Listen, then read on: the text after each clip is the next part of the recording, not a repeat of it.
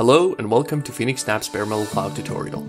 Today, we're going to learn how to leverage the new network storage feature on Bare Metal Cloud to easily expand your server instance's storage capacity without any hardware upgrades. After logging into the Bare Metal Cloud portal, choose the storage option in the menu on the left. To learn more about how to create and mount your network storage, click here to access our step-by-step tutorial. From the menu, click on the Create Network File Storage button located under the Network File Storage section. Choose a location for your network storage, give it a name and description, and specify the volume name and path suffix your server will use to access it. Next, specify your volume size. Bear in mind that the size of your network storage depends on your quota. To create a larger network storage, feel free to request a quota increase here. Once done, check if your storage specification looks okay and click on the Create Network File Storage button. The network storage creation process can take a minute or two. Once the status of your network storage changes from busy to ready, you're good to go. To access your network storage, you need to have a Bare Metal Cloud server deployed. For more details on how to create a Bare Metal Cloud account and deploy a server, click on the links above to access our other tutorials. During the deployment process, make sure you add the public SSH key you will use to access your server, and purchase a public IP allocation if you're planning to access your server from an external system. Also, assign your storage network and IP address to your server by selecting it from the Private Networks section.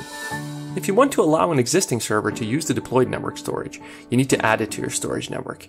To do this, go to the Networking section of the main menu, choose your storage network, and click on the Add Server to Network button. From the storage section of the BMC portal, you can access detailed information on your deployed storage and its volumes, and find the right mount commands needed to access them from your deployed Bare Metal Cloud instance. To access your server and storage, open the terminal or command line on your machine. SSH into the server using Ubuntu at and then the public IP of your server. Create a folder that will be used as a mount point for your network storage. Copy the storage mount command from the portal and paste it into the terminal. Finally, add the previously created mount point. The mount command assigns the network storage to the mount point and lets you use it with your server. The BMC portal lets you overview and manage your network storage. By clicking on the Billing and Usage menu on the left, you can access your storage details and see all your deployments and their pricing.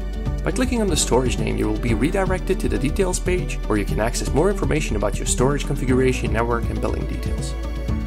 To remove your network storage deployment, make sure you unassign any servers from it first by finding them in the Network section of the main menu and clicking on Remove in the Actions menu. Once done, open the Storage menu, click on the Manage Your Network Storage button, find your storage, click on Actions and choose Delete. Confirm the action by entering the storage name and click on the Delete Storage button. Ready to deploy your network storage and share it between different instances to simplify collaboration and cut your IT costs? Visit bmc.phoenixsnap.com.